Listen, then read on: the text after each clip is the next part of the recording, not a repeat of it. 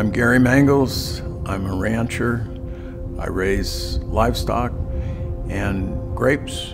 We have a vineyard and wine tasting room. Water is hard to come by. In our case, there is a pipeline that goes to our property.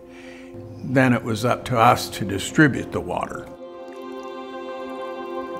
The old way that we monitored our water tanks and available water was to go and survey the property. We would do that up to 3 times a week.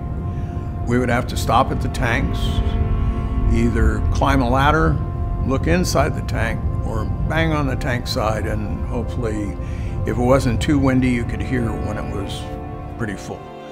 And it would take quite a bit of time.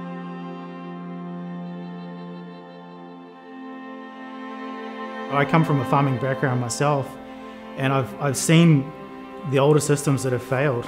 I've done it myself. The farmers go out, they've got to hike up a hill to check a tank. They've got to, negotiate some pretty ugly terrain to get their vehicles down to run the pump. The meter-me system eliminates all that.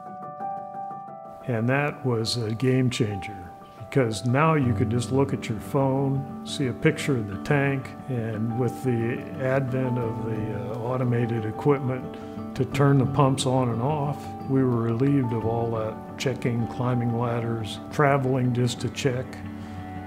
So it saves time and money. People approach meter-me initially with curiosity. They're trying to understand what it will do for them.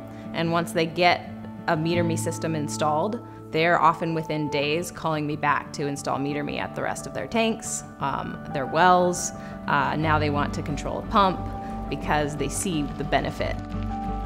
We've created a product that can simply run on solar power alone and communicating long distance, and it eliminates the need for legacy water systems that you see on some properties where they have spent a lot of money on infrastructure, wires, cables, things that fail.